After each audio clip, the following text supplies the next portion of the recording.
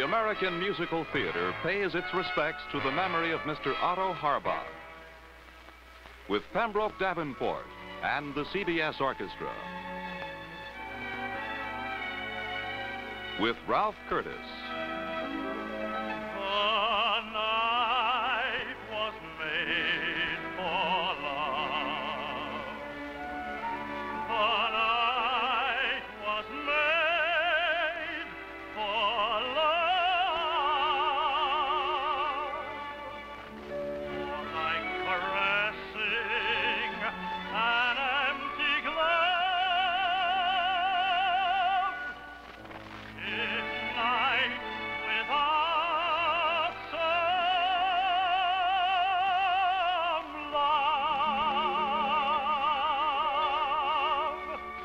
Lois Hunt. She didn't say yes, she didn't say no, she didn't say stay, she didn't say go. She only knew that he'd find her there, and then she knew he'd satisfied her there. So what did she do? I leave it to you. She did just what you do too. And Earl Wrightson.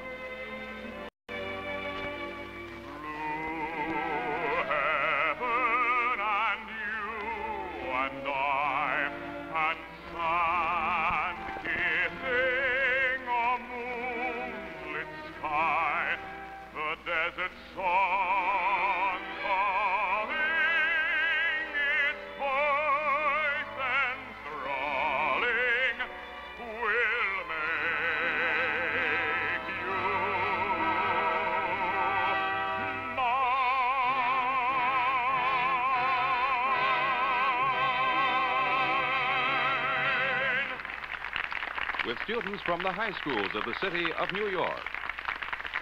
And the host for the workshop, Earl Wrightson. Well, our opening songs are known and loved all over America, and they share one thing in common. The lyrics were written by a giant of the American musical theater, Mr. Otto Harbach. For more than 50 years, Mr. Harbach had brought pleasure and beauty into the lives of the American people. And when he died on January 24th at the age of 89, people all over the country paid sincere tribute to a man who symbolized the magic of a bygone era. Today, we would like to pay our respects to the Dean of Librettists. We'd like to recall the long, rich, happy years in the life of that beloved gentleman of the theater. And we'll start with Otto Harbach, age 2. Otto Harbach was born and raised in Salt Lake City, Utah. His parents were natives of Denmark, and his father had reached Salt Lake City by ox cart during the Civil War period. Otto was one of 8 children, 7 boys and a girl. Here we see him in a typical family portrait of the period, standing between his mother and father. There were still only 6 children when this picture was taken. At 19, Otto Harbach was busy working his way through Knox College in Galesburg, Illinois. He got his B.A. in 1895, and 3 years later, his master's degree in English. He couldn't know then that in later years, his alma mater would construct a theater named in honor of her famous alumnus. Here to the left is Otto Harbach when he was active in the debating society at college. In his senior year, he won the coveted Interstate Prize for Oratory. After college, he taught English and public speaking at Whitman College in Walla Walla, Washington. In 1901, he headed for New York, where he planned to take his Ph.D. at Columbia University. But his scholarship funds were insufficient to continue his studies, and instead he became a news reporter and later an advertising copywriter. And then he found the unexpected career in the theater. This is Karl Hoschner, the composer, Otto Harbach's dear friend and first collaborator in the musical theater. In 1907, they had their first big hit on Broadway, The Three Twins, and they worked together until Hoschner's death in 1911. After that, Otto Harbach went on to work with every notable composer in the theater. First, there was Rudolf Frimmel, A newcomer to Broadway when he joined Harbach to write the enchanting operetta, The Firefly. Later, Harbach wrote the lyrics for Louis Hirsch, Gershwin, Romberg, Humans, and Jerome Kern. Together, Kern and Harbach created magic moments in the theater, and it was in their musical Roberta that the public first heard the song that has since become an American classic, the lovely Smoke Gets in Your Eyes. The theater was Mr. Harbach's love, but so were his home and his family. On December 4th, 1918, Otto Harbach married the lovely Ella Smith of Salt Lake City, his hometown. It was a happy marriage that lasted for 45 years and included 2 fine sons, William and Robert Harbach, and 3 grandchildren. Otto Harbach devoted years of service to ASCAP, the American Society of Composers, Authors, and Publishers. He was one of the charter members, along with such theater greats as Irving Berlin, Victor Herbert, Jerome Kern, and John Philip Sousa. Otto Harbach served ASCAP as a member, a director of the board, a vice president, and finally as president of the society, as we see him here. Otto Harbach had a great capacity for friendship. His willingness to help newcomers to Broadway was fully recognized by theater people. Here is Oscar Hammerstein, himself a giant in the musical theater. In a birthday letter to Mr. Harbach, Oscar Hammerstein once wrote, "You have been the guiding star to many younger writers who have followed you. None of these is so indebted to you as I am." And here is the most recent portrait of Otto Harbach, Dean of Librettists, a warm, modest, literate gentleman who made the world a happier, far more gracious place to live in.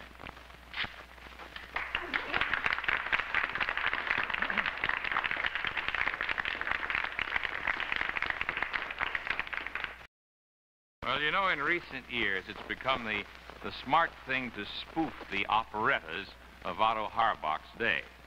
Well, perhaps we've become a little too smart, because those old musicals had a charm and a beauty and grace that delighted the audience of the past, and they're still delighting audiences of today.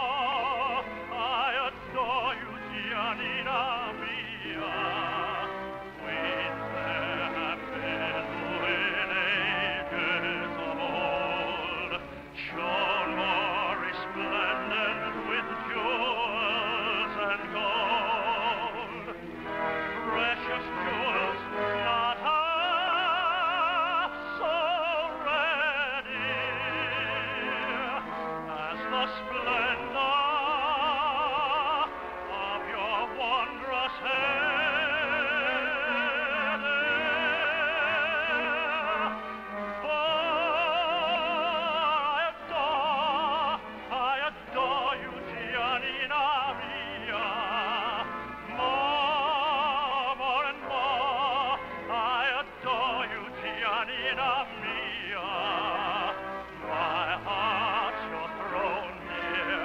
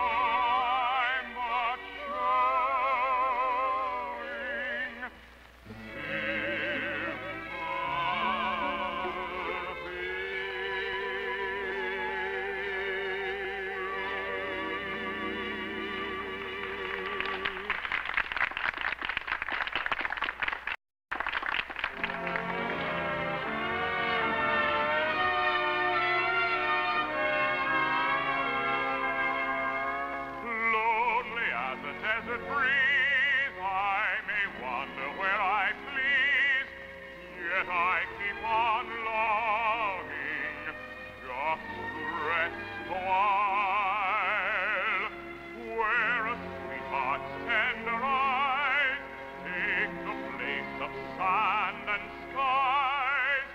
All the world forgotten in one woman's smile. One alone to be my own, I alone to know her caresses. One to me eternally, the one my worshipping soul possesses. At her call, I give my all my life and all my love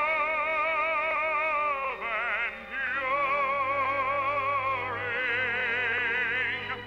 This would be a magic world to me, if she were mine.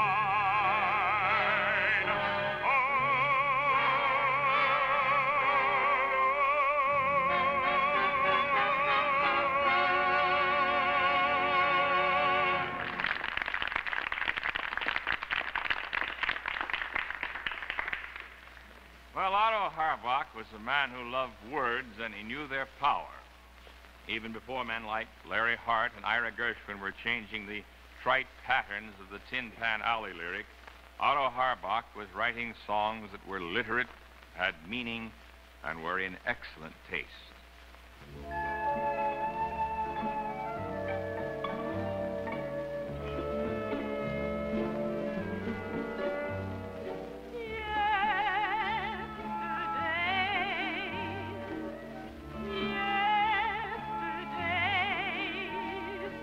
Days I knew as happy, sweetly twisted days. Oh,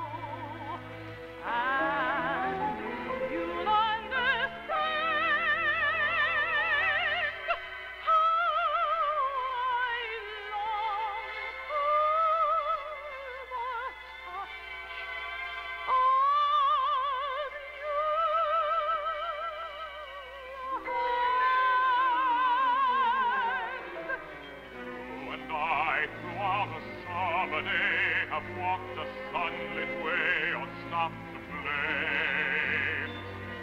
You and I have wandered hand in hand throughout a happy land that we had planned. I had hoped that our way might end where the sky and horizon blend. Yet we both walked on one last mile. It's goodbye for a while.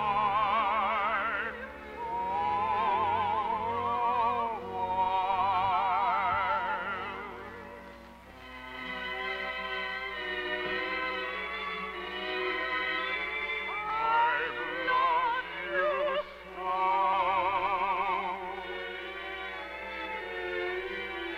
You'll never know how through those far ways and strange far ways on sea or on land.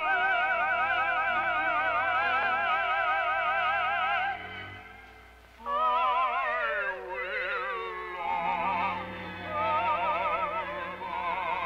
of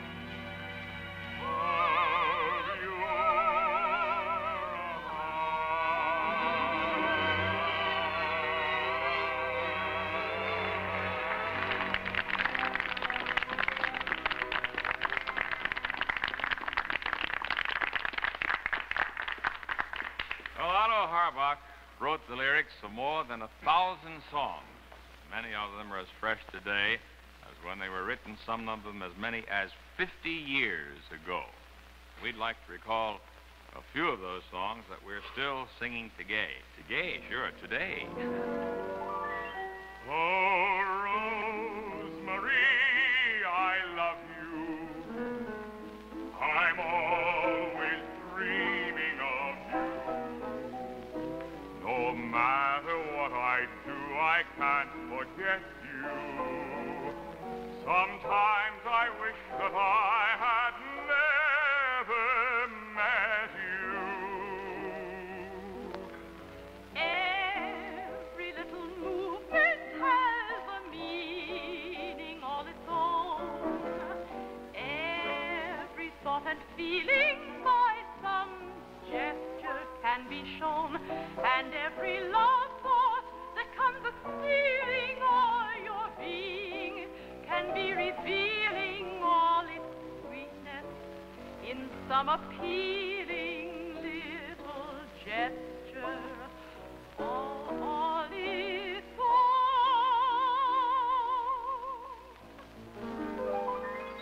Just a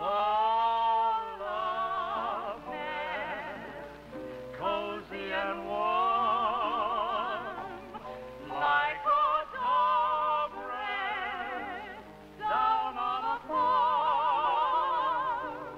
A veranda with some sort of clinging vine.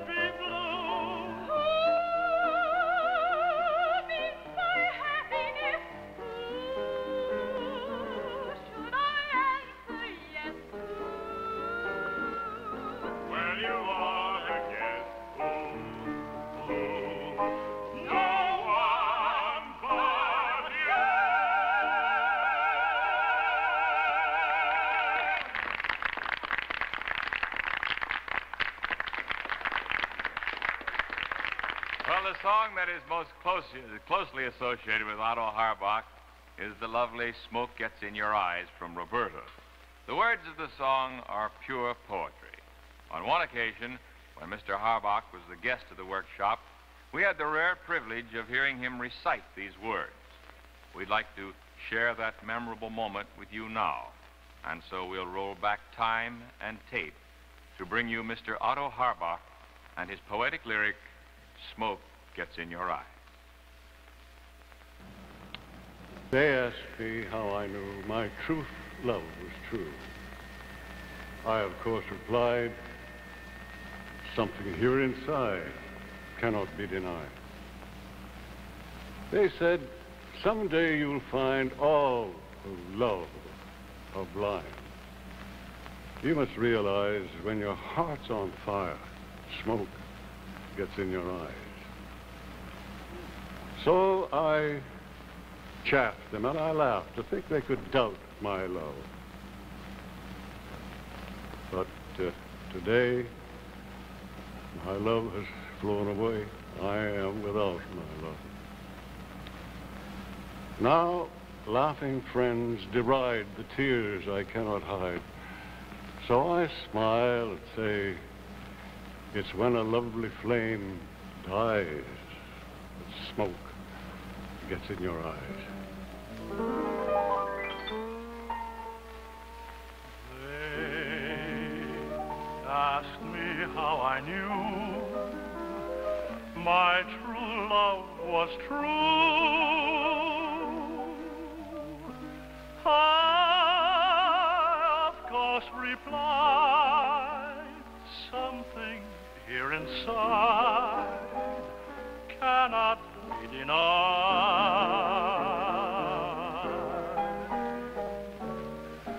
They said someday you'll find all who love are blind.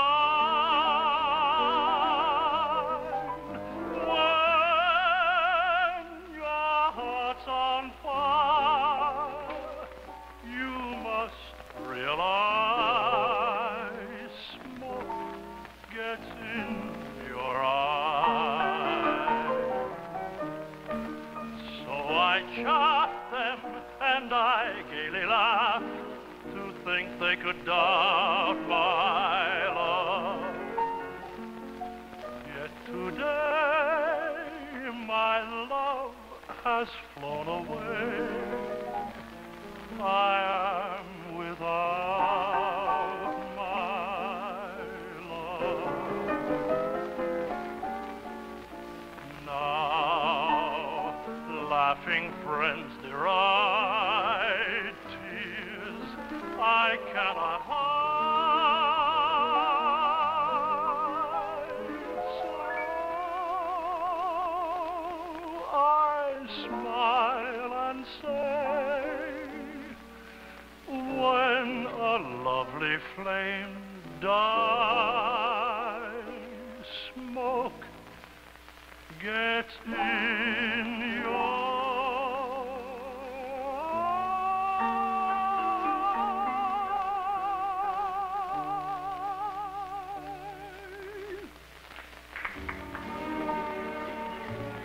Thank Ralph Curtis and Lois Hunt for having been with us in our tribute to Otto Harbach today. As a librettist, Otto Harbach was truly the dean of the American musical theater. As a lyricist, he brought the touch of the poet to the line of a song. As a man, he was warm and sympathetic human being. It's been said that there was no winter in Otto Harbach's thinking, only springtime.